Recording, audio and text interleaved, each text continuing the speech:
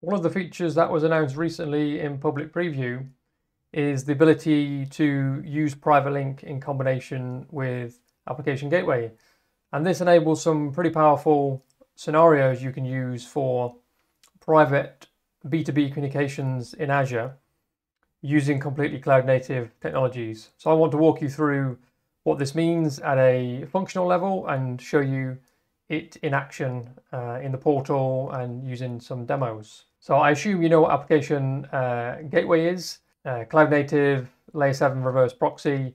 You take in sort of your request from your users on the front end, and then you spit it out the back end to one or more servers based on X information, and that can be layer 7 information. And we can tag on things like the web application firewall to inspect and protect that traffic before it gets anywhere near your web servers. I also assume that you have a broad understanding of Private Link, but if we don't, let's just quickly revisit that. Private Link is the ability to access not only Azure PaaS services in a private way, but also access services in other virtual networks using a thing called Private Link service. What I always find really helpful is to agree on the terminology, and this is an analogy that I use to do that. So imagine you've got an escalator here that goes kind of from the bottom, takes you from the ground floor to the top floor. The ground floor is where you get on to the elevator, and that's where you enter the world of Private Link. And to get on the elevator, you need to enter via a private endpoint. A private endpoint is that NIC that gets instantiated in your virtual network and gets a private IP address, like a VM NIC, and that's where you need to get into the world of Private Link. When you get to the top of the elevator and you come out of this technology, you've got some options. You can go to an Azure PaaS service, so you can use Private Link to get to things like Azure Storage, Azure SQL, and that's certainly the most popular use case for Private Link. But there is also a secondary output which you can choose, which is something called Private Link Service, which can be in any other VNet on Azure. It doesn't matter which region you're in.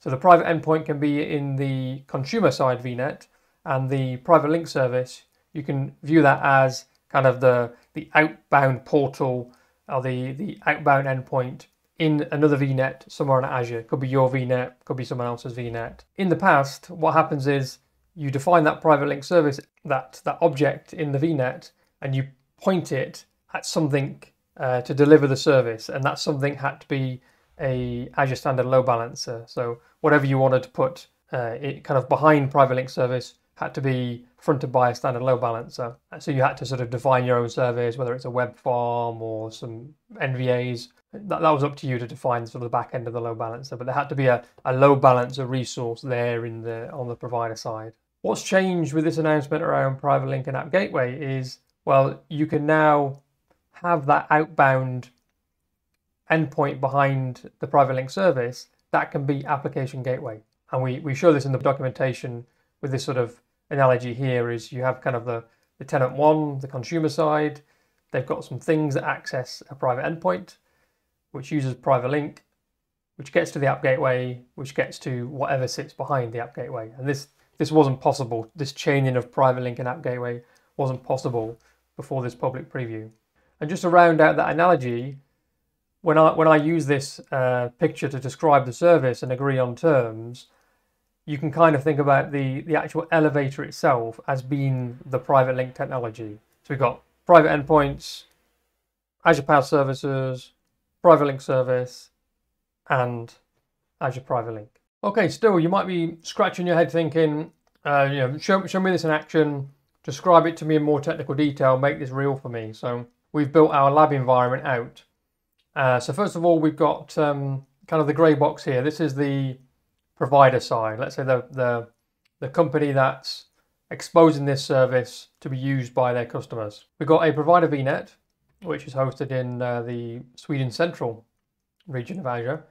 And inside of there, we've got some subnets. We've got a gateway subnet with an express route gateway, goes back to on-prem. We've got an application gateway subnet with an app gateway in, which has got WAF enabled for some protection for our web servers. And we've got another subnet which has got a couple of things in it. It's got a private link service, which is being used by App Gateway. We'll come on to that. It's also got a web server, just simulating my web backend in Azure. You see my web server in Azure has got this IP address 10.8.0.5. Well, let's just confirm sort of base functionality here. You can see my App Gateway's got a couple of front ends. It's got a private front end, which is listening on port 8080, and it's got a public front end, which is listening on just regular port 80. I've configured my rules and listeners in App Gateway in a certain way to allow me to show you this working in a sort of a couple of ways. So the first one, rule setup that takes traffic in on the public end, this 51 address on port 80, and maps it to my web server that's hosted in Azure on 10.8.0.5. To verify that, I can simply open a tab here, go to my App Gateway IP address. You can see this has been served up a basic text file that's running on my web server hosted in Azure. To drill that home, I can talk you through the App Gateway logic here. So I've got my front end, my public front end, which is listening on configured listener on port 80, which is using a rule to take the public listener and map it to a backend called Azure, which is going to this 10.8.0.5 IP address. Just to make that even more real for you, here is my actual web server that's running in Azure here. You can see it's running Microsoft IIS, and this is where my very simple text file is hosted that says, hey, this is a server in Azure Sweden, hence you see that link. So nothing special there. All I've done there is showing you App Gateway working, from the public internet, because this browser here is just on my home machine here in the middle of the UK. Coming over the internet, hitting App Gateway, going to a web server, nothing special there. But also, I've got a second listener configured. I've got a private listener, which is listening on a private IP address on port 8080. I've got a rule that is mapping my private listener to my backend pool that's called on-prem. And in my backend pool, I've got one IP address defined, which is 192.168.2.1, which is, if we go back to our diagram, App Gateway is just a reverse proxy, right? It can reach any IP in the backend if it's reachable by the VNet. And my VNet here is connected back to on-prem via express route, where there's a web server on 192.168.2.1. So what that means is if I access my application gateway on its private listener, I should be served my website that's running in Paris in my on-prem data center, not my website that's running inside of Azure Sweden. Okay, to verify that, I've simply gone to a test virtual machine that's in my provider side VNet, gone to my App Gateway private front end, 10.8.80.101 on port 8080, and you can see that's being served a website hosted in Paris. I won't run through the App Gateway config in detail, but you can see that I've got the relevant, I've got two front ends here with two listeners configured, got two backend pools configured, and I've got my relevant rules configured, which I've just talked you through. Let's try and get to the meat on the bone of this video, which is the interesting part, is where we introduce Private Link. So what I'm going to do, I'll talk about it pictorially first. I am going to add a Private Link service in App Gateway. Once I've done that on the App Gateway side, I'm going to give that information to my customer and then let them use this green line to get back to my on-prem web server. Okay, so inside of App Gateway here, using this new blade, Private Link configurations, I've added a Private Link service. And you can see I've placed it into a particular subnet in a particular VNet, and I've mapped it to my App Gateway private front end. Okay, so what have I actually done? So I've added this bit here. Due to the integration between Private Link and App Gateway, is now mapped to my private front end. But that's all I've done. I haven't actually started using Private Link service, because just to kind of revisit our analogy at the start, all I've done at this point is configured App Gateway, built a Private Link service, linked the two together using the built-in integration. What I haven't done is set up my private endpoint on the consumer side and use the elevator to actually make the magic happen.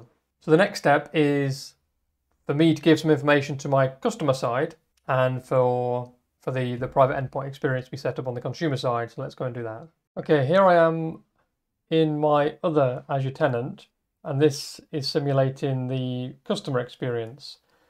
So at this point, this customer's got a virtual machine, is hosted in Azure inside of North Europe, and they want to connect this machine to the provider's service in a private way.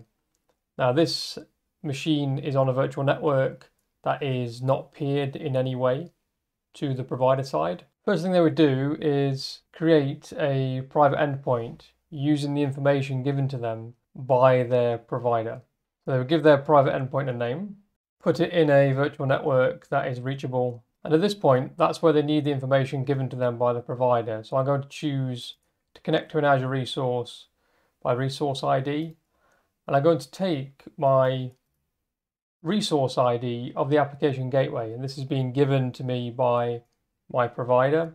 At the moment, we don't support aliases, but in the future we will support aliases for App Gateway, like a normal private link service would allow. So I take that and I put that into my resource ID field. It will also ask for a target sub-resource, and this is where you'll need some more information from the provider. So in this case, we mapped our private link service to our application gateway private front end, and that's the bit we need to enter into the sub-resource ID field. I need to put my private endpoint somewhere. Remember, private endpoints are just NICs and they appear inside a VNet.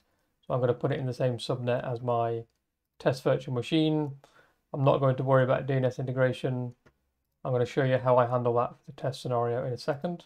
Okay, my private endpoint has finished deploying. So notice it says awaiting approval. That means the provider side needs to approve it, which makes sense, right? Or anybody could connect if they knew my resource ID. And also note it has got a the private endpoint NIC's been assigned this address 172.16.100.5. So just to confirm, the thing that I've set up there is I configured a private endpoint here in my purple customer VNet, which I now need to get approved on the provider side and set up and check it works. So if I go to my app gateway now and click on private link on the left, under private endpoint connections, I can see I've got this connection, which is pending approval. So I'm going to go ahead and approve that. Okay, so now that's been approved. Effectively what I've done is I've connected that private endpoint in the purple VNet over to the private link service in the provider VNet. And notice it's going from a private endpoint in North Europe to a private link service in Sweden, and that's no problem at all. Private link is kind of global by default. And you can think of the bit of glue that's in the middle there, the Azure SDN magic, that is private link as a technology. Back on the consumer side, we can see now the connection status is approved. Okay, so if I go to my test VM on the consumer side, let's see if we can think about testing this private link connection that's been set up now. So to do this, what I've done is, first of all, I've taken care of DNS. So on this test VM, I've inserted a local host record with my private endpoint IP address with a test host name of APGW or appgateway.com.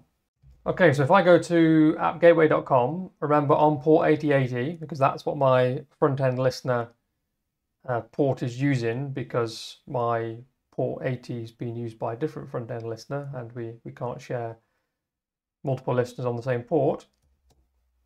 We can see that we're accessing the website hosted in Paris. So let's go back to our diagram just to validate what we've just done. From this VM, I created a local host entry which mapped this IP address to appgateway.com. I then browsed to that URL, which diverted my traffic to the private endpoint. It then used the green line. It used private link to get all the way to Azure Sweden, which came out of this private link service, which is now baked into the application gateway user experience. It came out of private link service and hit my app gateway on the private front end, the 10.8.80 address on port 8080.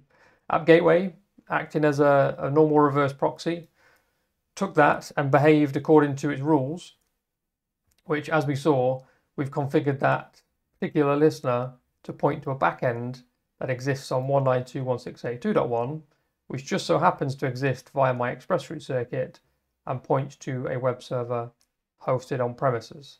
So you can see there how I've used the combination of private link, private endpoints, application gateway to go from a completely separate isolated tenant in a completely different Azure region back to my on-premises data center, and I haven't exposed anything on the internet. It's gone completely over the Microsoft backbone and down my private express route on premises. You could even take that one step further.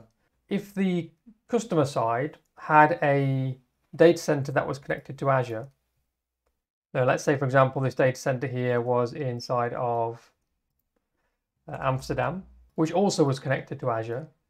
Remember, one of the great things about private endpoints is they're reachable from on-prem. So as long as you take care of DNS, you could have two completely isolated customers on Azure, where you've got the purple consumer side having something in their data center going into Azure in one region and coming out via private link into a completely separate provider side VNet, and either go into a web server locally inside of Azure on the provider side, or go into a web server back on their on-premises network. So think about how powerful that is as a story. If you are trying to do any sort of B2B communication and you want to do it using private networking, if you and your counterpart, the provider or the consumer, happen to be in Azure, if you're both in Azure, then you can use this technology to bridge the gap, right? If you can get to Azure, you can make the magic happen. And you can do that without having to use any sort of VPNs in the cloud, without having to use any sort of VNet peering. And as we said before, one of the benefits of private link is the green line, the SDN magic, doesn't really care about IP addresses. So even if you've got the purple users got overlapping IP addresses with the green user, that doesn't matter at all. So it's quite a powerful tool if you think about this for your B2B scenarios. Okay, I hope that explanation and demo has helped you. So when you look at this documentation now, and I'll leave the links in the comments below, hope now that when you look at this, you can sort of unpack it and visualize what's happening behind the scenes. I will say in this video, I've concentrated purely on the connectivity to sort of bring it to life. In a production environment, there are going to be other things that you need to think about, of course. My demonstration was using HTTP, so I didn't have to manage certificates and authentication between client and server. Of course, this is App Gateway, so it only supports HTTP and HTTPS. If you need to use other protocols, then you will need a different solution. You need to think about how you maintain visibility of the client IP address. So one of the things you'll see happening here is when your consumer side comes into your service, the IP address that you assign to your private link service on the provider side, that will be the IP address that the traffic looks like it's sourced from when it hits your backend web server. So you probably want to investigate something called TCP proxy if you need to maintain the visibility into the client IP address. Also pay attention to the number of NAT connections and how many of those PLS or private link service IP addresses you need. Again, I'll leave some links in the documentation. And finally, as with anything with private link, DNS is always at the core of this. So yes, you can build the network layer, but to use the network layer with IP addresses, you have to get the traffic there in the first place. So handling DNS is always part of this, and how you handle that with consumer and provider B2B services definitely requires some thinking about. Okay, I hope you found that useful. Thanks a lot.